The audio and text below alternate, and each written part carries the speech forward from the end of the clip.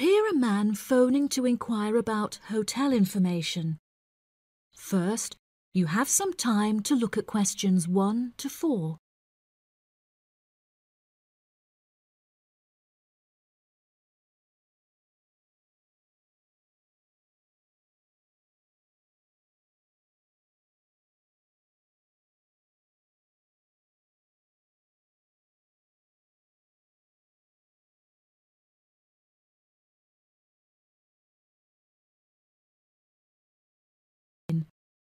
You should answer the questions as you listen because you will not hear the recording a second time. Listen carefully and answer questions 1 to 4. Good afternoon. You're through to reception at the Island Hotel in Crete. How may I help you today? Yes, hello there. I'm hoping to book a double room for my wife and myself for about 2 weeks, from the 25th of April of this year. Firstly, could you tell me whether it's particularly hot during this time? Yes, of course, sir. During late April and early May, the daytime temperature shouldn't exceed 19 degrees Celsius. But the weather has been rather erratic and difficult to predict in recent years, so I am unable to say for certain. Okay, that sounds good. My wife doesn't like going outside when it's very hot. I haven't booked flights yet, but I must say that I'm unfamiliar with Crete and its transport system.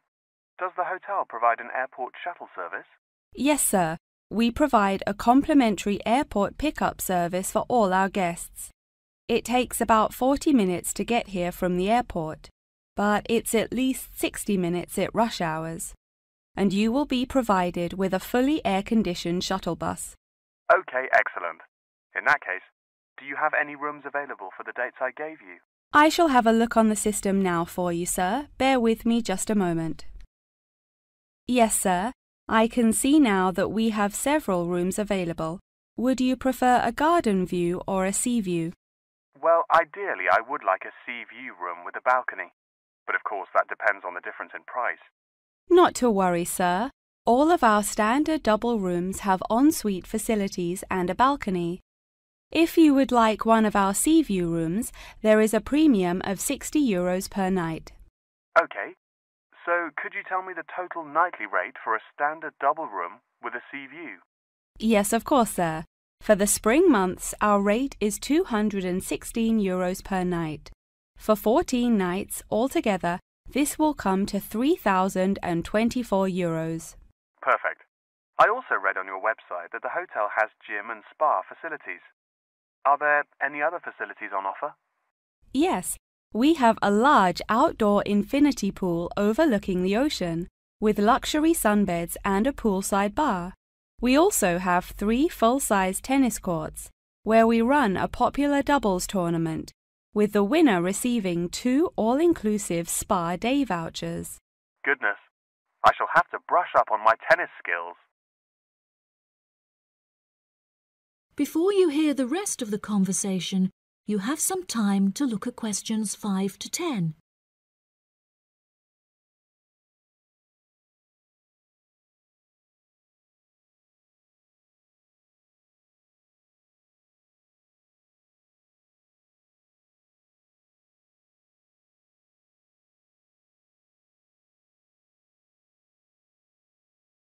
Now listen and answer questions 5 to 10. Are there any other activities organised by the hotel that we can partake in? It's just that it's our wedding anniversary on the 30th of June, and I would like to provide my wife with a perfect romantic getaway. I can assure you, sir, that your wife won't be disappointed. Ours is a 5-star resort, which is renowned for its luxury and beauty. In terms of activities, the hotel provides thrice-weekly entertainment. On Tuesdays, guests will take a minibus and partake in learning to cook succulent fish dishes with our Michelin-starred chef Enrique. The class will take place in a beautiful valley deep in the Cretan hills, where guests will be treated to an intimate piano performance by our in-house concert pianist Pedro. On Wednesdays, a select number of guests will be fortunate enough to explore the mountains by helicopter. before being transported to a tropical Cretan garden by shuttle bus. Finally, on Thursdays, after a fancy dinner, we provide a spectacular fireworks display, which guests can view from the comfort of a cable car. Oh, wow. That all sounds absolutely wonderful. I shall book the room now, and then I need to look at flights so as not to become extortionate. Would you like to take my details now or later? That is the end of part 1. You now have half a minute to check your answers.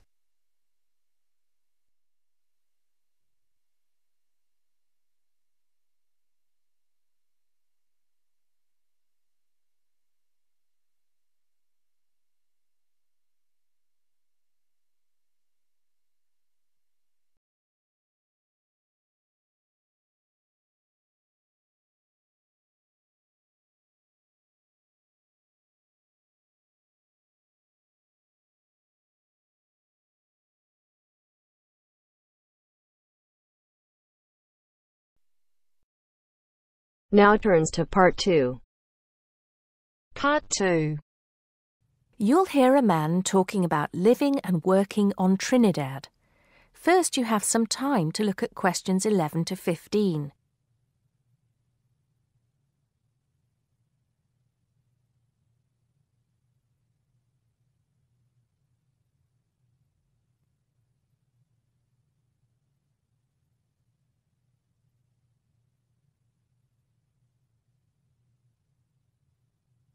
Now listen carefully and answer questions 11 to 15. Hi, I'm Steve Pinfold, and I'm here today to tell you about my gap year, which I took about 20 years ago. Unlike many students these days who go travelling or get some work experience between school and university, I decided to do something completely different after finishing my degree.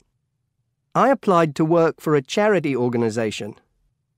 What it does is it sends people with particular skills to countries where those skills are needed.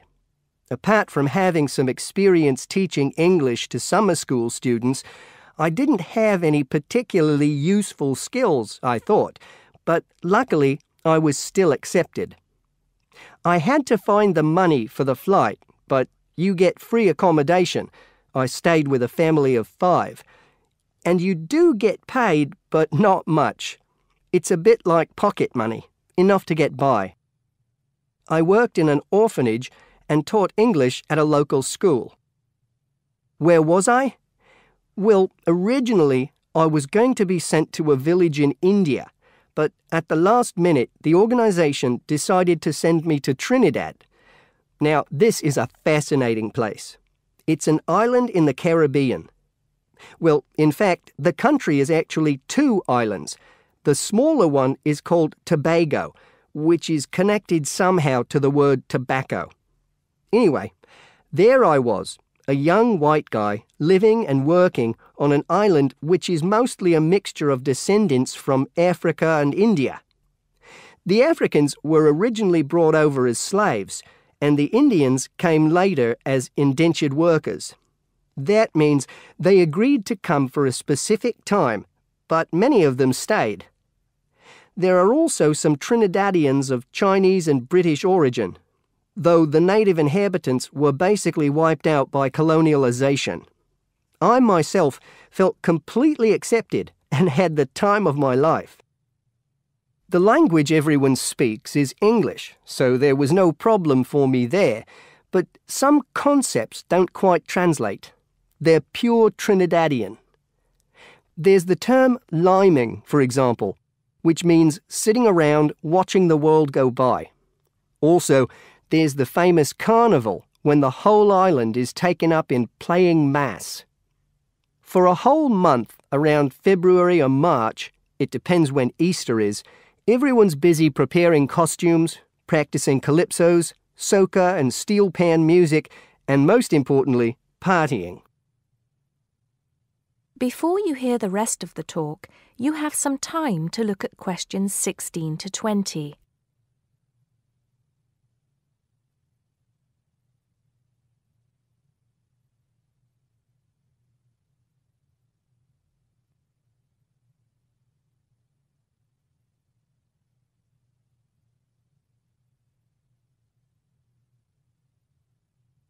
Now listen and answer questions 16 to 20.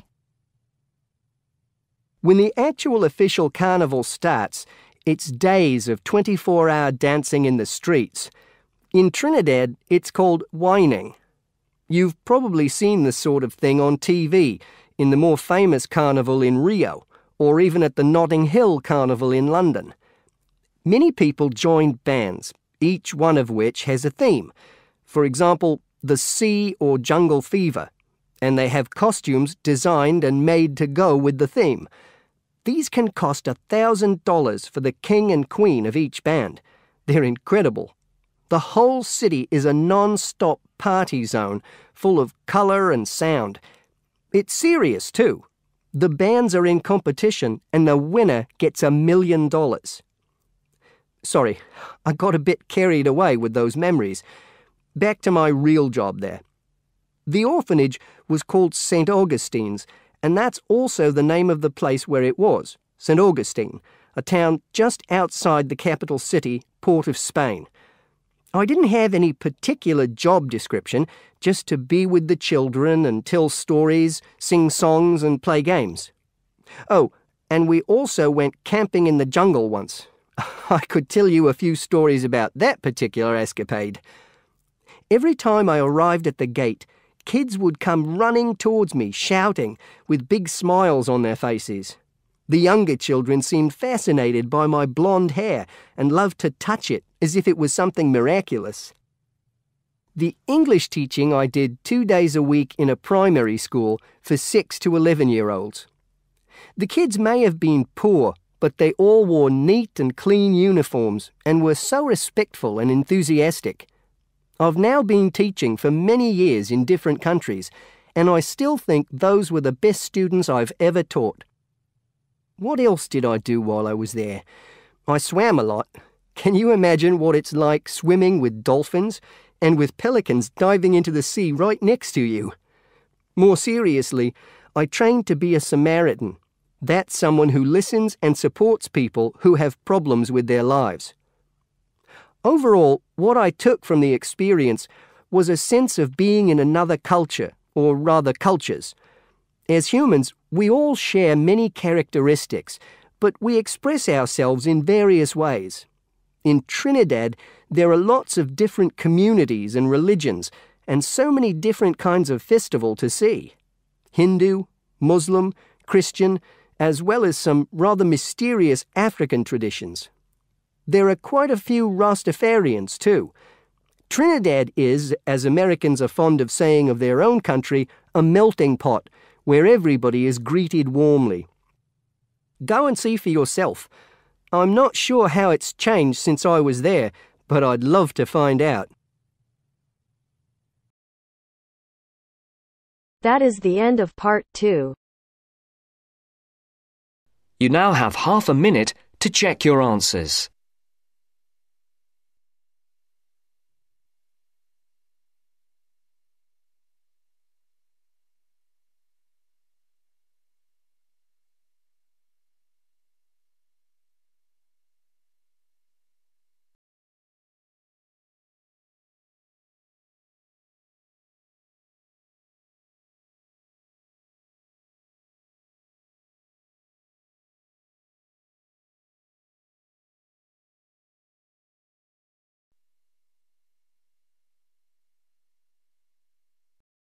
Now turns to part 3. Part 3.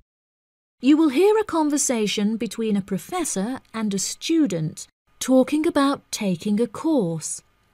First, you have some time to look at questions 21 to 25.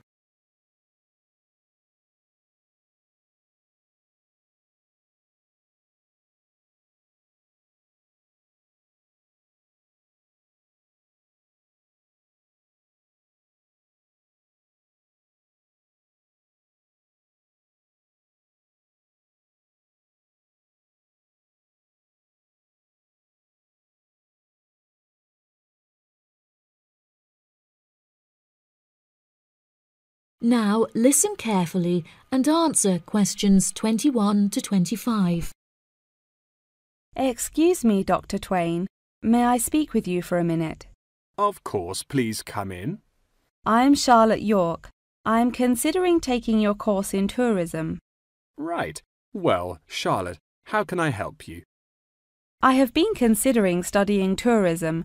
However, it is such an important decision that I would like to seek some advice about it first. Would you mind answering some of my questions? Absolutely. Fire away. Well, I have been discussing courses with my parents, and they are concerned that I will not be able to get a well-paid job with a degree in tourism. The reason that I want to study the course is that I have a great interest in the subject, and I think I would really enjoy it. I believe the only way that I will enjoy my life is if I enjoy my career. Happiness is far more important than money, don't you think? Absolutely. I would much rather be happy and poor rather than rich and miserable. Money cannot buy you happiness. I'm glad you agree. You needn't worry about money, Charlotte. A large part of the tourism course is dedicated to teaching students how to manage finances, a skill that you can apply to your everyday life as well. I would also recommend that you take a sideline course in time management, as this can be incredibly useful in efficiently planning your workload. Efficiency is the key to success. I'll remember that. Now, I have found that some students have natural talents that really help them to succeed in the course. Communication skills, for example, can be very beneficial. Do you have any strengths? Maths was always my favourite subject at school, so I really enjoy solving mathematical problems. However, I find statistics quite difficult. I have always been very capable and self-sufficient. I have a lot of confidence in my abilities and will take the initiative in situations without needing to depend on anyone else for their help. That's a really great quality to have and will be particularly useful if you choose to study tourism. That's great. I would recommend that you spend some of your time researching the course. A lot of people who are uneducated on the subject claim that tourism is a shrinking industry and that it will become irrelevant in the future. If you study the published research, however, you will see that the truth is quite the opposite. The industry has, in fact, grown significantly as people have developed an ever-increasing interest in culture and travel. Have you compared the university course with a polytechnic? Yes, I have. I was interested in studying the course in modules. However, the university doesn't offer that option. I don't have enough funds to be able to attend an expensive university, so I was relieved to see that the course is quite affordable. I also considered attending a summer school instead of university to save money, and so that I could work during the rest of the year. But I really wanted the university experience. I think that university would suit you well. Before you hear the rest of the conversation, you have some time to look at questions 26 to 30.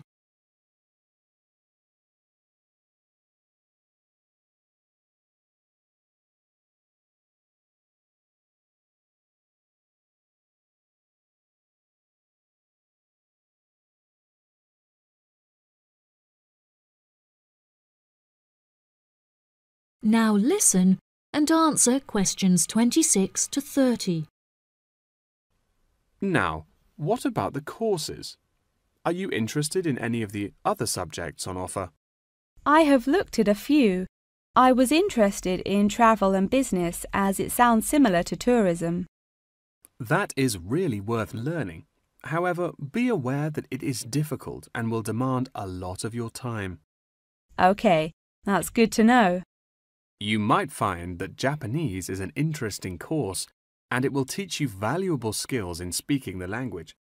Personally, it's not bad and could be of some help, but not that much.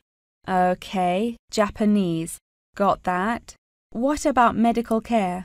Well, if you have time, the course will teach you a lot about curing diseases and illnesses or dealing with injuries outside, although it's not essential. So, okay, if it's useful, I'll take it. If you enjoy using technology and are worried about fulfilling the entry requirements, computing is very relaxed about the skills that applicants must possess. I'm terrible with computers, so I'm not sure that I would enjoy that course. How about public relations?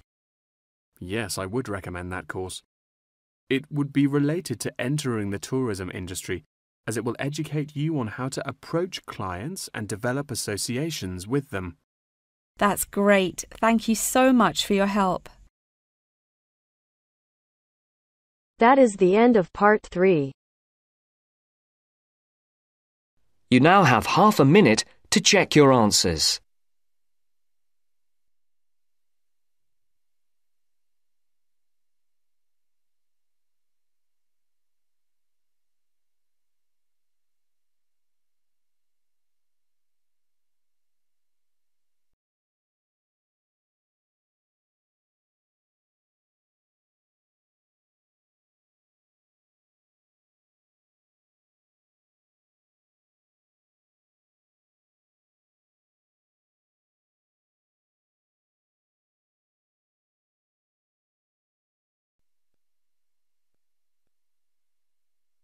Now turns to part 4. Part 4. You will hear part of a lecture about how adults and babies communicate. You should answer the questions as you listen because you will not hear the recording a second time. First, you have some time to look at questions 31 to 40.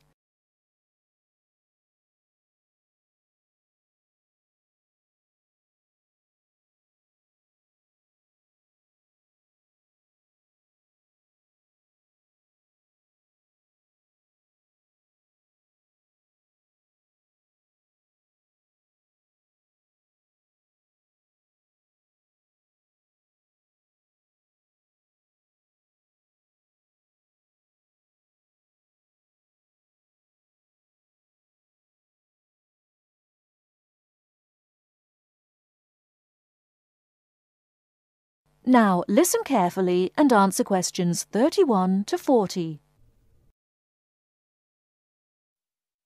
Hi, I'm Emma Bailey, and today I'm going to be talking baby talk. Hopefully, you'll find the subject interesting rather than infantile. I'd like to start by getting you to imagine a scenario. You're in an office or at a family gathering when a mother comes in with her young baby. Like everyone else, you want to see the mother and baby, and you probably want to talk to the baby. How do you do this? What kind of language do you use? Recent research has shown that adults all talk to babies in similar ways. They repeat phrases over and over again in a high-pitched sing-song voice with long vowel sounds. And if they ask questions, they exaggerate their intonation. Researchers have discovered that this kind of language, which they have called motherese, is used by adults all over the world when they talk to babies. And according to a new theory, motherese forms a kind of framework for the development of language in children.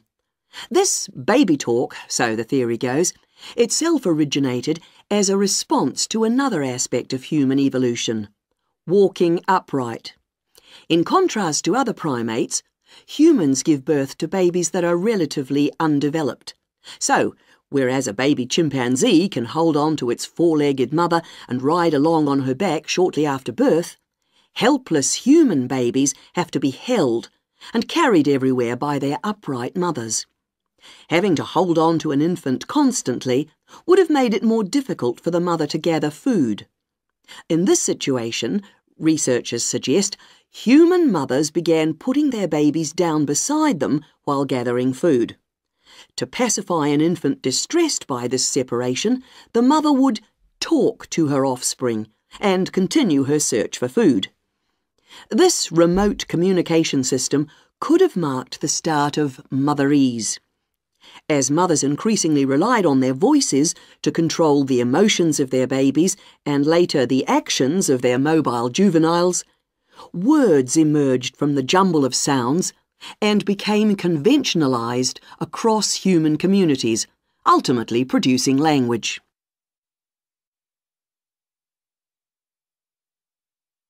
Not all anthropologists, however, accept the assumption that early human mothers put their children down when they were looking for food. They point out that even modern parents do not do this. Instead, they prefer to hold their babies in their arms or carry them around in slings. They suggest that early mothers probably made slings of some kind, both for ease of transportation and to keep their babies warm by holding them close to their bodies. If this was the case, they would not have needed to develop a way of comforting or controlling their babies from a distance. It's not only anthropologists, but also linguists who challenge this explanation for how language developed. They say that although the motherese theory may account for the development of speech, it does not explain the development of grammar. Nor, they say, does it explain how the sounds that mothers made acquired their meaning. Most experts believe that language is a relatively modern invention that appeared in the last 100,000 years or so. But if the latest theory is right, baby talk, and perhaps fully evolved language, was spoken much earlier than that. We know that humans were walking upright 1.5 million years ago. This means that mothers may have been putting their babies down at this time and communicating with them in motherese. We can be sure that this is not the end of the story, as anthropologists and linguists will continue to investigate the origins of this most human of abilities, language. That is the end of part 4.